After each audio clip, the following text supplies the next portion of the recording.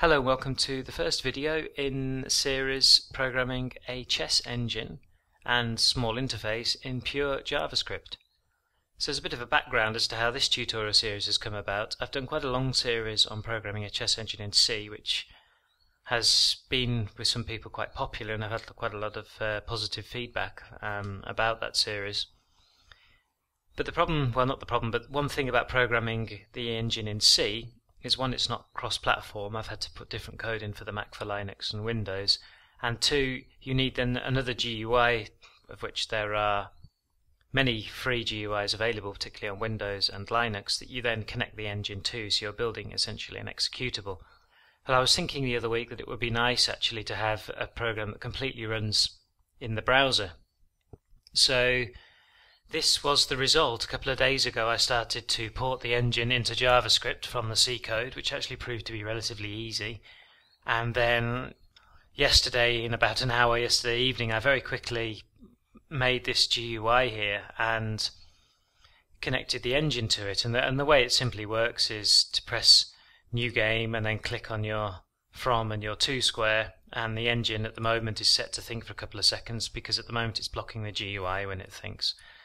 And you simply play against the engine in this way, and when it's moved on the right hand side it gives us some statistics about its search. You can also, by pressing Move Now, get the engine to think and move anyway for the side that's currently to move.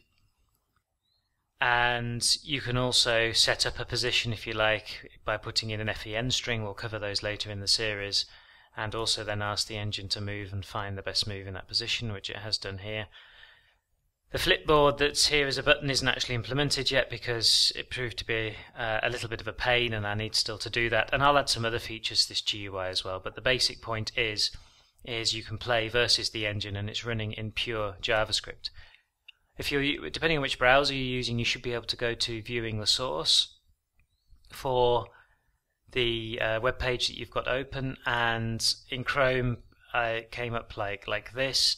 And then I opened up this allcomp.js, which is the JavaScript file with all of the code inside. Now, it was originally, as you can see here, in the HTML code, it's actually split, and in the series it'll be split into lots of other JavaScript files, so we separate things up a little bit. But for the site itself, to speed things up with loading, etc., I compressed it all into one file here, so the code might be a little bit, well, will definitely be a little bit difficult to understand and read from this file. But we'll be generating all the code in the tutorial series in individual files like this.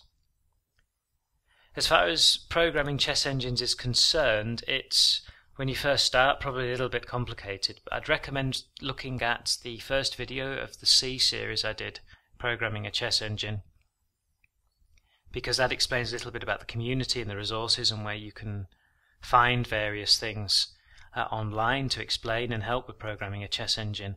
And I'd also recommend having a look at the min-max and alpha-beta search algorithm videos that I did. They're not essential at the start, but later on we're programming an engine, so you get an idea of how the engine actually searches and thinks in a position.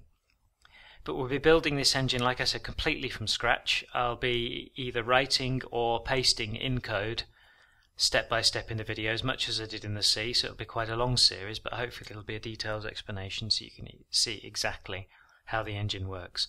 And like I said, this GUI here isn't supposed to be a groundbreaking chess interface on a browser. It's simply the quickest way possible I could get of putting a chess, being able to play versus the engine via the browser.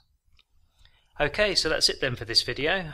Just a lot of explanation, introduction. In the next video we'll get on with actually starting to program the engine. So thanks very much for watching, and comments, questions, criticisms welcome as always on YouTube.